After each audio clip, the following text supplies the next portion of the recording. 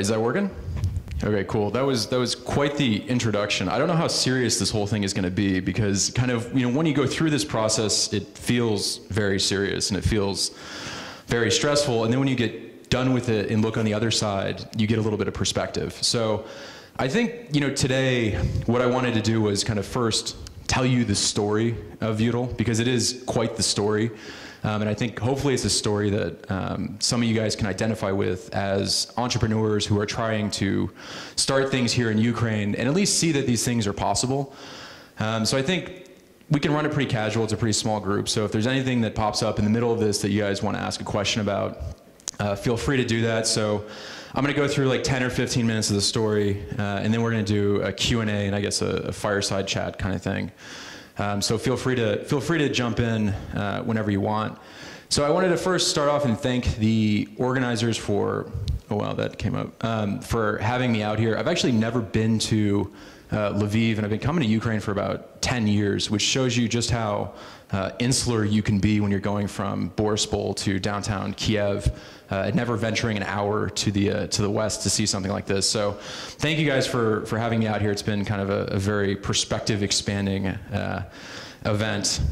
So I called this talk the outsourced CEO because in many ways that's kind of exactly what I was in this whole process.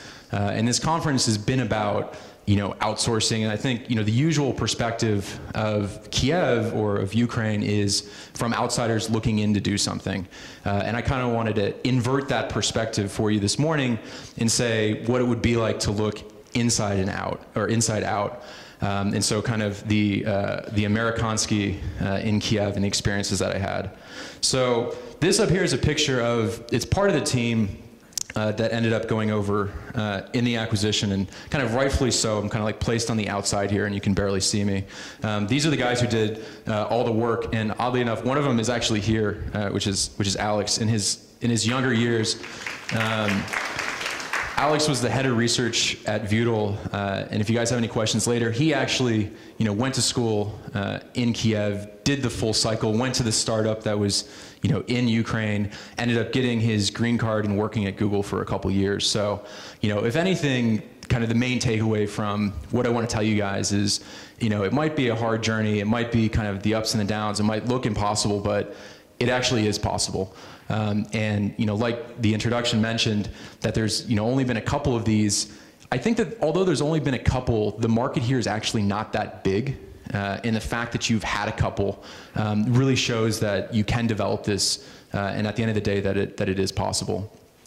So this is to kind of skip to the end of, I guess, why all this matters and what makes it serious is, we ended up raising a bunch of money and then selling for a fairly decent amount of money at the end of the day. And so this was in 2012, the largest venture-backed exit in the history of Ukraine, which is either kind of a really good thing for me or a really bad thing for the country, meaning it's not all that big, but I think it, like I said, as a proof point, is significant. So the story of Viewdle is that kind of in early 2009, there was a graduate student named Andrei Saryov who was at a local school in Kiev, and he had drawn some equations on a board. And the equations described a new way to go and do face detection and face recognition in frames of video. And when I say this was kind of like a pitch on a board, it was really a pitch on a board. It wasn't slides, it was him, a couple other PhD students sitting in a room saying that we think that we can do this. And why I think that this is significant is, the first is that it's kind of pure technology.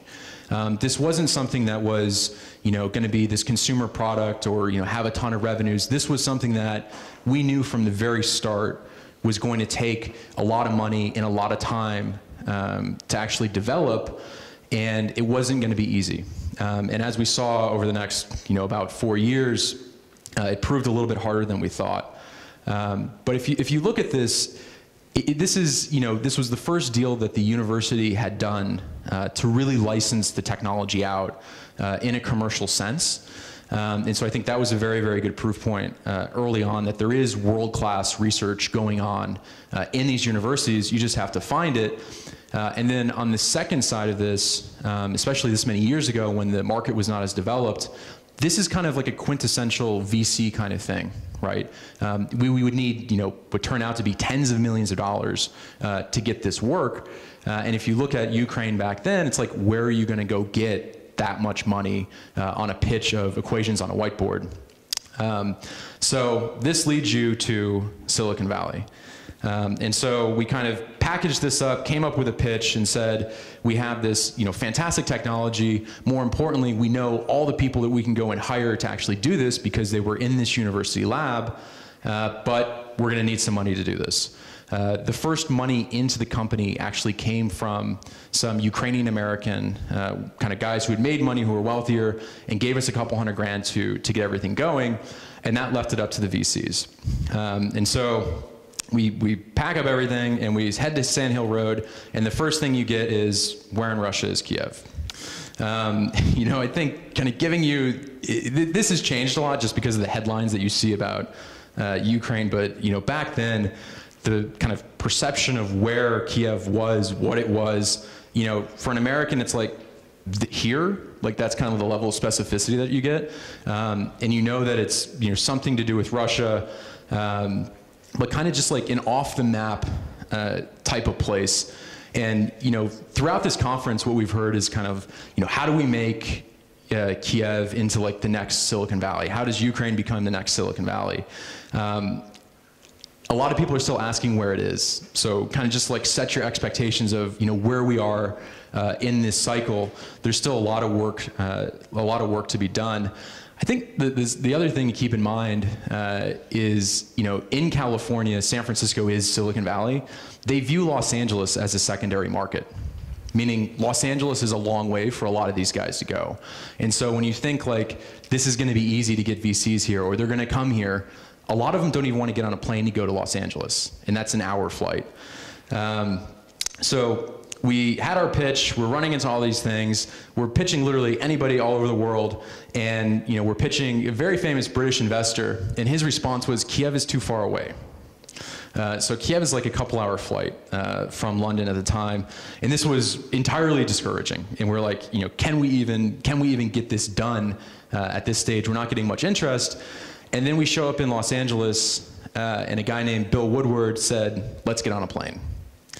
So, between the first statement and the second statement, I think it captures kind of the magic of Silicon Valley and the magic of California, and that there are guys who are willing to take a risk and be this kind of like cowboy venture capitalist, get on a plane and go and do something. But I think you really do have to find them. And regardless of how much you pitch, how close Ukraine is to the rest of the world, you're really gonna have to find investors that are comfortable going and doing this.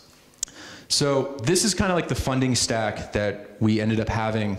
At the top, we have the angels who did this kind of out of the kindness of their own heart, maybe even a little bit of charity. The Series A was done by Anthem Ventures, and we raised 2.5, 2.7 from these guys. And between the angels and the Series A, that got us about the first year and a half of our operations. And then we went and did a very large Series B, which ended up being closer to $15 million from a variety of different guys, some strategics, some traditional venture investors. So all told, we ended up raising about $18 million into the business over the course of 4 years from start to finish.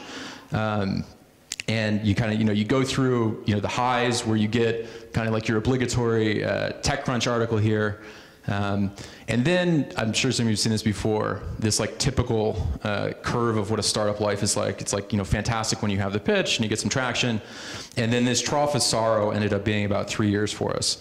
One of the challenges with having this pure technology was we weren't driving users, we weren't driving a ton of revenue, we had people, right? And we had people and we were working on important technology, and we had to go and pitch that, believe in the technology, we can actually go and do this. And I think, when looking at some of the challenges that local startups face, is that you either have, traction or the dream. We didn't really have traction, we had the dream. And the dream was pure technology. So after we got through the trough of sorrow, we went from being server side to desktop to mobile, this kind of very long journey of going from 4 employees up to close to 100 employees, back down to 20 and then to 40. All of a sudden, the gates of heaven opened, the technology starts to work, mobile phones are becoming more popular, everybody's taking a picture, and oh wow, there's this group in Ukraine that can do real-time face detection, real-time face recognition, and almost all of a sudden we had interest from a couple of different parties. But it wasn't just that easy. When you're going through these processes, you hear all these kind of off-the-shelf advice. And this one struck me as kind of the most wrong thing that we heard, was that companies aren't sold, they're bought. And this is kind of like the standard advice of like, keep your heads down, work on building great technology, building a great team, and then the buyers will just materialize. Well, for Viewdle, this wasn't the case, right? We'd spent 3.5 years, close to $20 million. We couldn't wait for the buyers to come to us. We had to go to them, which means that we weren't going to raise any more money. It would have been incredibly dilutive, even if we could have gotten it. And so we really had to go and say, now is the time to sell the company. The tech is working. The market looks like it's coming together. Now let's try to go and sell it. So we hired the investment banker. And the job of the investment banker is they take you around town, introduce you and say, oh, this company is evaluating its options or something like this, some code for they need to sell. One of the most interesting things in the sales process was we didn't take anything for granted. So we had a team of researchers, and Alex can attest to this, that we would run basically training sessions of how to do the interviews, how to talk about yourself, how to pitch the company, because when the buyers would come over and do diligence, they would kind of sit with every single engineer, interview them, and they really wanted to make sure that they could communicate with these guys and they could see them on their team. So we spent a lot of time and effort to make sure that we kind of educated our employees of how to talk about the business and how to be comfortable. So at the end of the day, we ended up with a competitive process that lasted about 6 months between Intel and Google, where we saw the price go dramatically up. We were able to close the deal with Google Motorola, and they moved over. It was 36 engineers plus their families. And if you ever want to, if you ever hear all these stories like how hard it is to get green cards and everything in the US, for a company that's as powerful as Google, I think it was basically 2 months before everybody had all their visas and were moved over. And it ended up being close to 100 people with their families that made the trip. Switching gears kind of into some of the lessons learned and try to make it a little bit more specific of what the takeaways might be from this story. The very, very first is structure. And so when I'm looking at deals in Ukraine kind of from the investor perspective, you first look for how the company is set up. And it's very, very important that you get this right from the very early stages. Otherwise, it's going to make it very difficult to raise money moving forward. And what this means is kind of, first off, and I know this is kind of like some of the tendency with the smaller deals, is like you can't do the cash thing. The cash in the long run is very, very difficult to document, and it's prohibitive to later stage investors that might want to get into the deal. So my advice would be from the very start, set up the US company, do the rep office here in Ukraine, and that solves a lot of your problems. So the money goes to the US company, gets invested there, then gets distributed to the rep office. It helps secure the IP, it helps clean up the money trail, and if you think you're going to have to raise money at a later point, this makes it much, much easier to go and do so. The second is, I say tech here, but it's really know your deal. Viewdle was a technology deal through and through. It was about getting the best people, the smartest people in the room, working on the technology. And at the end of the day, that meant it was a certain type of deal in that we needed basically venture capital because we weren't going to be making a ton of revenue. And so for us, the focus was the tech. And I think there's a sweet spot for Ukraine in these pure tech deals because you're not having to rely on a domestic market, and you're also not having to really rely on understanding an international market.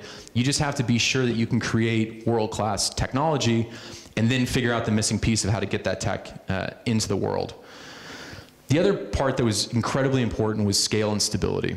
Viewdle was attractive to bigger buyers because it was a bigger team. right? So we had 40 guys who were together for 4 years.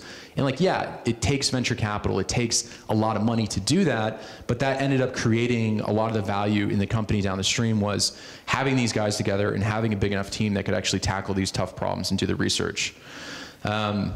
The fourth, and this is kind of, I'll be speaking for myself here, is kind of like what I think is really important because this is what I was doing. Like the outsourced CEO, my job was first to make sure that we had enough money into the business to support the structure, the tech, and the scale, and then fourth, to get it into the world. So we were very aggressive in doing partnerships with big strategics like Qualcomm, Intel, AMD, the big technology companies in the Valley.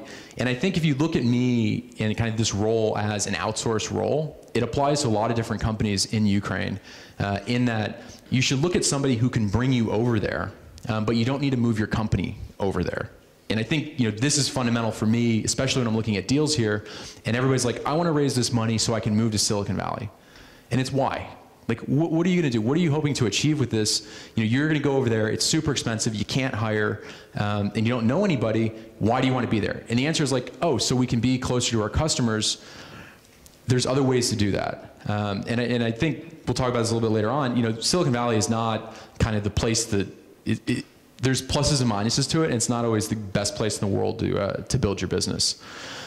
So my advice would be raise abroad, biz dev abroad, build at home. The reason that I come to Ukraine all the time and why there's such interest in it is because you have massive advantages here on the ground in Kiev and Lviv and a bunch of other cities here that you don't have anywhere else in the world. You have a highly educated talent base, that is relatively inexpensive compared to a lot of other places. I always say that I'm not here because it's cheaper, I'm here because it's better. And I actually think that that's true for me personally and some of the stuff that I work on. But I think it's a perspective that you guys need to have, is that a lot of the advantages that you have are because you're here, right? And you got to kind of play the hand that you've been dealt and all these things, but this is probably the best place for a lot of you to build your companies, right? To build the people of your companies, to build the big structure of your companies, to have the headcount than anywhere else in the world. It's the place that you know. It's the place that a lot of outsiders like me are coming to get talent, and it's the place that you have the biggest advantage. So my advice is like, don't think you have to pick up and go somewhere. You really can do something here, and I think you have a massive, massive competitive advantage by being here.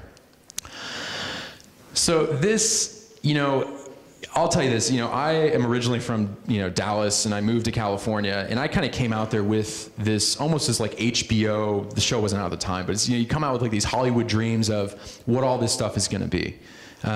One of the things about the television show that makes it not funny is that it's so absurd and bizarre that it's almost true, and it matches what you see in real life. The second thing is, Silicon Valley is set up as, this goal and the end place to be, where the realities are that you're probably not going to be able to hire. It's going to be super expensive when you do. The housing costs are expensive. And like I said before, you're not going to know anybody. And so you're going to face this same problem of like, how do we break in? And it doesn't really matter if you're sitting here or sitting there. It's still going to be challenging to break in. And so I think like, when you're looking at this, look at it practically of like, Silicon Valley's out there, yes, it gets all the press, but that doesn't mean that that's the hand that you guys have to play, or that you should play. And I think, even for somebody like Alex who, worked at Google, he's now back in Ukraine setting up his new company because he has specific advantages here that don't exist in the Valley. These are actually pretty tough, especially for me to look at, and I'm sure even harder for you guys to look at, but I wanted to put them up here because this is kind of like part of the reality that you have to deal with, especially if you're trying to go get venture capital. This one actually, I'm glad I was able to find it. Actually, when we were raising one of our rounds, this was the Kiev Post that was in the hotel that our investors were staying at, right? First of all, with the Kiev Post, I actually don't know how they get away with publishing most of this stuff. But this is the English language newspaper that is in all of the hotels that everybody that you're going to bring to come look at your company is staying at. And we literally saw him walk in with this paper of, nepotism. Right? And like, you have to address this. There's no saying it doesn't exist. These series, kind of put Kiev on the map for kind of all the wrong reasons, but you have to address this. And I think that, the way I've always looked at it is like, yes, these things are true, but these are kind of, big macro level events. The reality on the ground is actually a lot different for the tech industry, meaning you guys are somewhat insulated from a lot of this stuff, but you have to admit this is part of the context. And my advice is not to shy away from this, not to say this stuff doesn't exist, but this is just part of Ukraine. This is part of the story. It's not insurmountable, but it is here. And one of my kind of favorite expressions on this is perception arbitrage, meaning the perception that these salacious headlines create is something that is a lot worse than it actually is on the ground.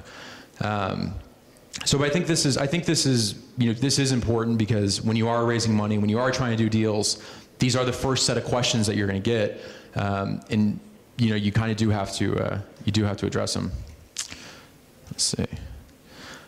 So this is my last slide, and this is kind of like the hope slide, and I really do believe this, and I think the trend is upward, is up.